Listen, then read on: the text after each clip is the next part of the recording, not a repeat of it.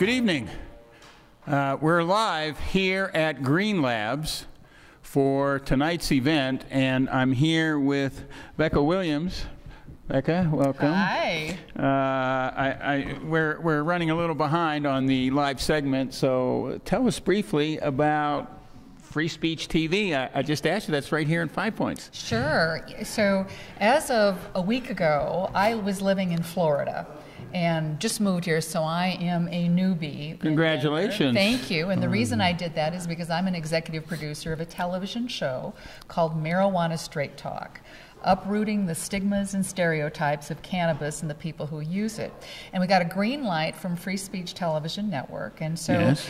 Their studios are here, and so Yes, they I are. needed to go where the studios are, and so that's why I have come out to Denver. And also, it really makes sense. I came from Florida, that is a pretty illegal state. They have a very narrow CBD only law right now, but to be able to do my work around cannabis, I really needed to be in a place that is not only medical legal, but also adult use, and so that's why I'm here. Well, obviously here in Colorado, if you're unaware, we do have a law that entitles you to possess marijuana legally as well as grow it. We still have the medical prescription card, if you're familiar with that, and which allows you a little more leeway with regard to quantities and your grow capabilities such as that. But now that you're here in Denver, Yes. I mean, this is where cannabis is, so to speak, is it not? Arguably the cannabis capital. Of course, people in Portland and Seattle would probably argue with that. Arguably, Denver is the cannabis capital, or at least one of them. They can argue all they want. And you find that there are a lot of people moving through the adult use states, as far as authors or experts in the industry or people, pioneers doing something in the cannabis arena, and so we're here to catch them all. Well, we are all here. I mean, most of us, obviously, on Some the of us West aren't Coast. all there, well, but we're all here. Physically, we're here. We try not to have them on the show. It's real impossible. But if you're just joining us, we're here live at Green Labs in Denver, Colorado. We're available on Comcast Denver 56. I don't know if you were aware that we are online. And we're streaming also on the internet at WMMJ-TV/live. Just follow the links to the live broadcast. That's terrific. And I don't know about we're in 5 Points area, but we won't go into the media. Tell us briefly, so you've moved here. Mm-hmm. Are you going to, you're doing the radio show, or is that a TV show? It's a television show, actually. It's a television show on Free Speech Television Network, and Free Speech is on Dish and Direct to the tune of a universe of 40 million homes. It is a national show. And so we are actually talking to not only what I call the people in the have states, where Yes. they are very legal, and of course there is this spectrum of gray as far as how legal you are, and then we are also broadcasting to, or narrowcasting as the case might be, to people in what I call the have-not states also, because we do have a quote-unquote cannabis community. It's very loosely knit, and people are clamoring to come together. And so that's the point of this show, is to really show how the emerging culture around this plant looks at any one point across the nation. I think we're all entitled to find relief from pain. And in fact, that's Yes. how I really, it hit home with me in the late 1900s. I'm a nutritionist also, and I was a health reporter for a group of magazines. And I would talk about alternative and holistic approaches to healing. Yes. And what kept coming up for me, Jeffrey, what I was seeing were people using, illegal, of course, illegally using cannabis for pain relief. And at that time, the late 90s, 1990s, I because I was working for a family magazine, I just couldn't consciously talk about that and Right. encourage somebody to break the law. And having said that, we stand on the shoulders of many activists and many advocates. Yes, we do. Throughout all of these last we few do. decades here.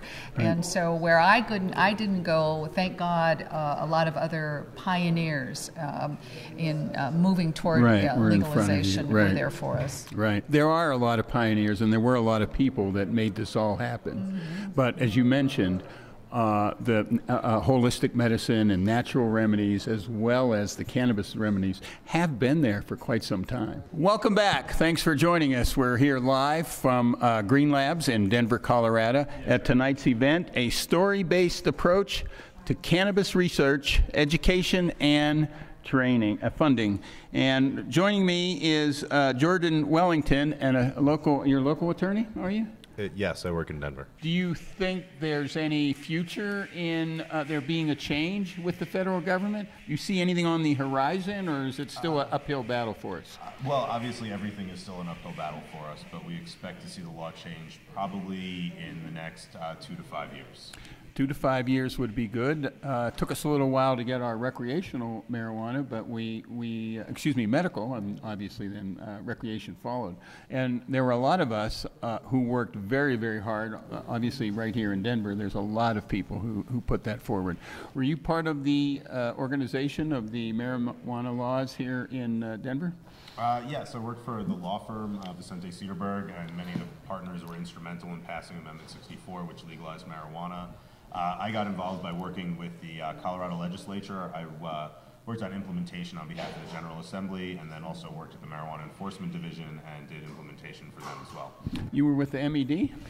Yes, I was the policy analyst that ran implementation after Amendment 64 passed and did a lot of the working groups and drafted many of the regulations. For those of you who may not know what we often call it A64 or Amendment 64, what did Amendment 64 do for us? If you don't know, here's the... It essentially prevented the state from criminalizing possession of marijuana and required the state of Colorado to establish a system of licensure and regulation for the commercial production and distribution of cannabis. And as we like to say, that's how we roll. So here in Colorado, it has, thank you, it has passed. A lot of us who enjoy marijuana recreationally or even medically, we may not be familiar with Amendment 64, which was so crucial, A64, for us. Are there other, and it has evolved several times, has it not, since its implementation? Sure. Amendment 64 is just a constitutional amendment, so it really just outlined the basic framework for the regulatory structure. Since then, the legislature and the Marijuana Enforcement Division, along with the Department of Public Health and Environment, Department of Agriculture, and many other local agencies have developed fleshed out the regulations, fleshed out the legal structure for how to produce and distribute cannabis. Right, and legally, this is what we can do. So is there anything on the horizon or in the House, Senate right now that you're aware of that might make a change that we should be aware of? Well, the Colorado legislature is not in session right now, so we'll see what comes forward. I'm sure there'll be several pieces of legislation. At this time, there's a couple of pieces of legislation that are introduced federally that would legalize marijuana, but we don't really expect those to move forward, at least before the election. We'll probably see other things happen. And really the biggest piece is really legalization in other states, the ballot initiatives, such as in Massachusetts, Maine, Arizona, Nevada, and California, which we expect to be on the 2016 ballot in November. Wow, this is very, very comprehensive, and once again, we're moving forward with where we need to go with legalization of cannabis, or marijuana, we call it. Is there, off topic, is there some reason why we always call it marijuana instead of cannabis? Just the way it works that out? just seems to be the colloquialism that people use regularly, but cannabis is definitely a more accurate term. Yes, it is, and but marijuana is, we all know marijuana as the term, if you will. So here in Denver, you work for the MED, and they seem to be pretty stable now. Applications do not, for medical marijuana license, red card, they're no longer the red card that we used to have. They've really got their procedure together. I was thinking of something. And so everything seems to flow correctly with regard to the legalities, the performance, the regulations, and the necessities to either obtain the medical marijuana card or have one. However, it obviously, with recreational marijuana, A64, that is not necessary. You can possess, so we discussed this, up to 1 ounce legally. Yes. And you may have your 6 plants to grow. And so here in Denver, this is across the state of Colorado for everybody? Did everybody implement that here in Colorado, or is it by county or by jurisdiction? No, the counties are permitted to ban the commercial establishments. They can prohibit or further regulate, for example, a retail marijuana store or a retail marijuana cultivation facility, but the individual personal protections apply across the board regardless of what a local government does. So regardless, if I understand this correctly, regardless of which county you reside in here in Colorado, you may possess, as we discussed, the plants and your 1 ounce of marijuana, even though the store, there may not be a store down the street, so to speak. Sure, and provided the place, the owner of the property that you're on is okay with it. Oh yes, if you're a renter, you can run into a few problems if you're a renter and the guidelines of the legal lease. Sure. They put stuff in there. You probably can't walk onto your neighbor's property and do whatever you want there as well. Well, you shouldn't be doing that anyway, but... Probably. And with regard to smoking marijuana in public, aren't there some other, if I may, can we go into this? Aren't there other guidelines that say marijuana can or cannot be smoked publicly in public eye or something to that effect? Sure. Well, what Amendment 64 said was actually that it doesn't in and of itself authorize the open and public consumption of marijuana. It doesn't protect consumption that is open and public. It's the state or the localities are still permitted to criminalize that conduct. And what we've seen is many municipalities, or several at least across Colorado, have elected to adopt regulations for these types of establishments. Pueblo, Colorado Springs, Nederland, to name a couple of them, have actually embraced these and adopted regulations. Just outside Denver, we are seeing some activity around regulations in Englewood, which may also establish a regulated structure for these types of establishments. And we're also hoping to see Denver move forward with regulations in about the next year or so. The more that you discuss these issues and come up with effective solutions, you tend to promote public safety, you tend to establish rules of the road and guidelines for people. So just as we've seen with taking marijuana out of the hands of drug dealers and putting it into licensed regulated facilities, I think we'd see similar benefits by regulating cannabis consumption in a social environment. And obviously I agree, but I'm not part of the legislation or the make up that committee, but the necessity for that dissemination of information and making it publicly safe, in my opinion, is very, very important, because we do have a lot of people visiting the state and they're unfamiliar with the laws and the regulations. Didn't the MED have a flyer or something they had produced? Are you familiar with that? Just a sidebar here. The state created a campaign called Good to Know, which was a really wonderful campaign that tried to advise people of what the new laws and what the boundaries are and things of that nature. And people coming from out of state are a great example on the public consumption issue as well, because people they don't come. know. Not only don't they know, but they come and they stay in a hotel, and it's really not the environment that they'd like to be in to consume. Right. And so, they are really left without any choices as well. We have a lot of people coming to Colorado. Some elect to consume cannabis, some don't. But those that do should be provided with an environment to do so, and encouraging to hide in their hotel rooms, which generally are non-smoking, is probably not the most productive thing. Right. And when you say provide an environment for them, we're talking about a safe, valid, and legal environment, are we not? That's really what we're trying to promote. Most certainly, where identification is checked. It should be in compliance with Clean Indoor Air Act requirements and everything else that we would expect to see from a well-regulated facility. Right. So there's a couple variables here that need to be looked at. The Clean Air Act is one of them. Of course, smoking indoors here in Colorado, which is not permitted on indoor venues. Even at the stadium, we're not allowed to smoke. You have to go in the back row or out in the whatever you call that area. That's for cigarette consumption. Mm-hmm. Obviously, you cannot smoke marijuana at the stadium. No, you cannot smoke marijuana at the ballpark. That's subject to change, hopefully. But this is what we have here in Colorado. And if you're new to the state, do you have that website handy by chance? Can't throw it up? All right. What website? That was the Good to Know. That was run by the state. Good to Know campaign was run by the state, yes. Right. Is that goodtoknow.com, do you know? Or? I'm sure if you Google Good to Know and Colorado, you'll come up with the website. There you go. Please do that. If you're visiting us from out of state, please do that, because it's very, very important that not only do we protect you, but we want to protect the freedoms that we've gained. And any abuse of those policies would help promote to the other side of the coin. What do you call the opponents? What I like to say is that marijuana legalization is not a right or a privilege; it's a responsibility. And what I mean by that is that you should behave appropriately and in accordance with the law, so that we can expand these freedoms to the rest of the world. That very well spoken. That's exactly what I was trying to say. I appreciate it. It's because we have gained these freedoms, and under no circumstances would we like to lose them just because we weren't paying attention or not following the guidelines and the laws. So yes, most certainly. Right. All right. So. Do we? I know you said I'm interviewing. Do we have? Sure. I'd like to mention something. Why not? Please. So a bunch of us have started, and we're working on developing a nonprofit organization called the Cannabis Outreach and Education Network. We put on our first event several months ago in Denver. It was generally a symposium of medical researchers talking about the work that they're doing on the efficacy of medical cannabis and the potential consequences of cannabis use.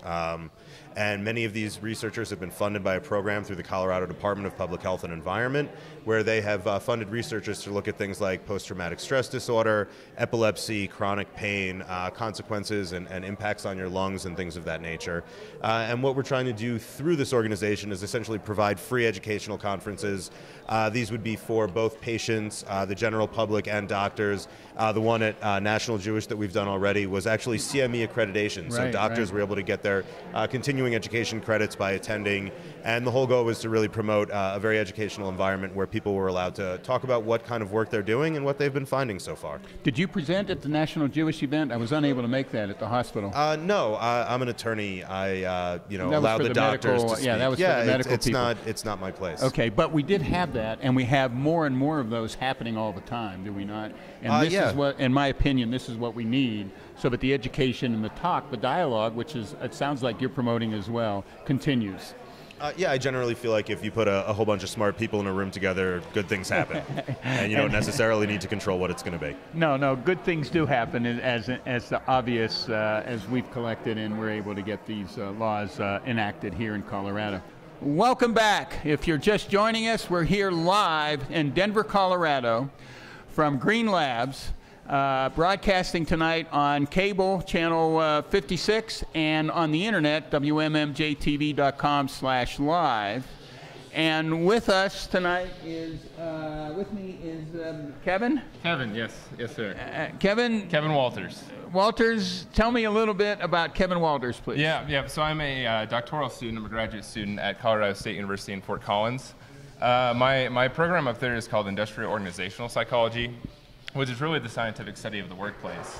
And within IO psychology, we call it, my specific niche is something called occupational health psychology, which goes beyond just the workplace to focus on the psychosocial health and well-being of the workers in that workplace.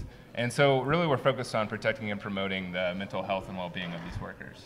And in the workplace and the mental health, are we discussing the use of or the proximity of cannabis/marijuana? Right, yeah, so really does that affect the workplace? So that's what we're looking into. That's one of the things we're looking into, I should say.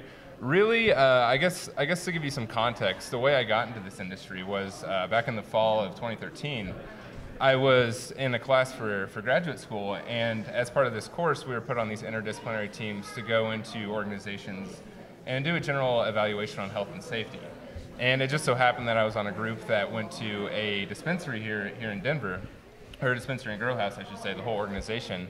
And as we were talking to these folks, we learned a lot about what work is like in the industry, but most importantly, we learned that no one's really looked at health and safety of these workers before.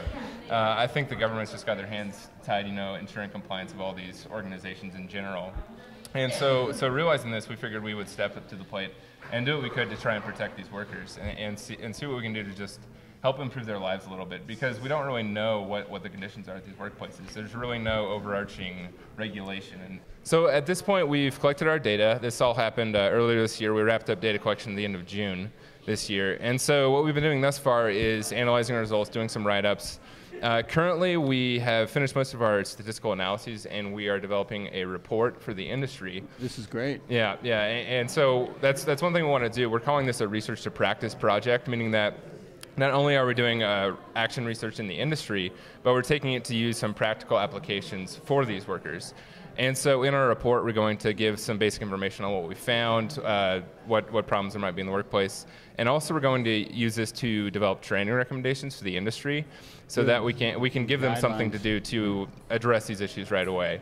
And so at this point, I guess I wouldn't want to share too much information, because I'd like to make sure the industry is the one who gets their hands on it first. All right. But basically, we're assessing different psychological stressors in the workplace, different physical stressors in the workplace, so things like working with the plants, all that jazz. And also the reasons individuals are working in this industry, what their own individual perception is of these hazards, because if it's a hazard, that's great and we can do something about it, but we also want to know if they know that it's a hazard in the first place. And so really we're trying to address all these different things with this one project. Well, I know some people who trim in the industry, and I don't know any of them that are stressed in any way, shape, or form. I know you mentioned that, and you also mentioned you're doing active research, which means you've got to be participating or visiting them on site, so to speak. Yeah. But I'll say again, of all the people I know, I'm not saying I know everybody, but I didn't meet anybody who wasn't pleasant and smiling and real happy to be sitting there and getting paid, no less, to trim marijuana. I mean, and it's, have you looked at the other side of the coin and how much glow that adds to these people and how they feel, as opposed to any stress or a degradation that may fall upon them? Seems to me they're all just happy as a lark. Yeah, and well, first it's funny you mentioned that, because when I tell certain people in my field about what we're doing, they're like, who working in the cannabis industry is going to be stressed out? That's kind of what I'm saying. Like intuitively, you would think not. Well, I've seen it. I'm not a trimmer, but I've seen it. Definitely. Yeah, and it's funny that you mentioned that, because one thing we're also tapping into with this is sort of like a sense of purpose that individuals get from their job, something we call meaningfulness of work. And we know that individuals who work in a job where they really get a good sense of purpose from it, they feel like they're giving something back. Right. That has positive implications for both them in terms of their own well-being, and also for their organization in terms of what they're bringing to the job. And so that's another thing we're capturing with our survey. There you go. So maybe you should become an occupational health psychologist, because you're spot on there. No, I'm stuck on the TV show, but that's okay. We'll have you on to discuss it for us. You're right up the street in Fort Collins. Yeah, right? Short drive. Right. And the school was sponsoring this study, or did you guys get a grant for that, or how did that come about? So this all started back in. So I mentioned in fall 2013 is when we first got into the industry. In spring of 2014. We applied for a grant through NIOSH. I'm a trainee in occupational health psychology through something called the Mountains and Plains Education and Research Center. And through my traineeship there, I was able to apply for this, what they call a pilot grant, through NIOSH, the National Institute for Occupational Safety and Health.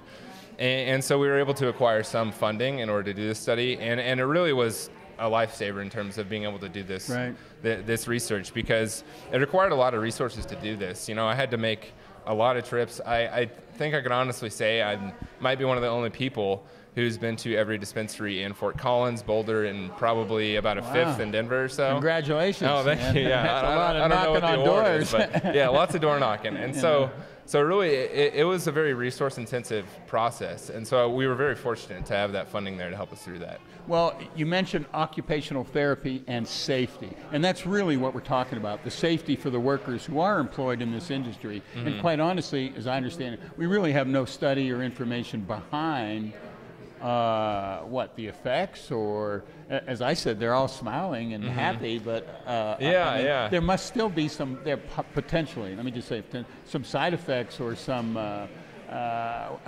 especially working with in the grow with the pesticides and other things that, like any operation, you would wear gloves or hopefully some sort of protective gear. Right. The purpose of a person in the grow room wearing the protective gear is more so to keep the plants from getting the human infection, as opposed to the plants giving an infection, to the human. Do I have that right, or is that? In the operations, I mean, it's not a clean room and it's not an OR, but you still take the precautions to effectively prevent the spread of inhabitants or diseases? Yeah, there's things like mildew, mold. All those are huge issues when you're growing cannabis plant. And as you mentioned, quality control is huge in this industry. Some of these grow houses I've been to, they're rooms with $250,000 worth of product in that room. Yes. And yes. things like mold and mildew, from what I hear, I'm not a grower, but I hear that those things can spread overnight if you let them. And so quality control is huge. And so like you said, right. all that PPE, that personal protective equipment, a lot of times they use it just to protect the plants themselves. Right. That's how I originally viewed it. But you're really trying to prevent what you're bringing in as contaminants to your plants, because the commercial grow, we really want that to be the way to go. Yeah. And so one thing we're doing is asking them about side effects of additive handling, pesticides, things like that, about use of personal protective equipment, because ideally they'll be using it to protect both themselves and the plant, and it could be a win-win for everyone. Do you have, so your study hasn't been published yet, so there's not a website where people can go and see the results of the study yet? Or, but it will be published through University of Colorado, or will it be independent through your group? So there's a couple steps in the process. The first thing we'll do is develop the industry report, which we'll disseminate through the contacts we made in the industry. And then beyond that, we might submit to publication. But that's really our individual authors writing up a manuscript and submitting it to certain academic journals. And so that's kind of yet to be determined, I would say. Right. Well, obviously, we look forward to seeing it. I personally want to read it as well. So hopefully that you have a projected timeline when that'll be available. That report will be available. We're hoping early spring. I'd say. Early spring. It's probably a good bet. All right. If you're just joining us, I really appreciate you coming down tonight. We're here live in Denver. We're broadcasting from Green Labs in Denver, Colorado. We're on Comcast Channel 56. We're on the internet at WMMJTV.com/live.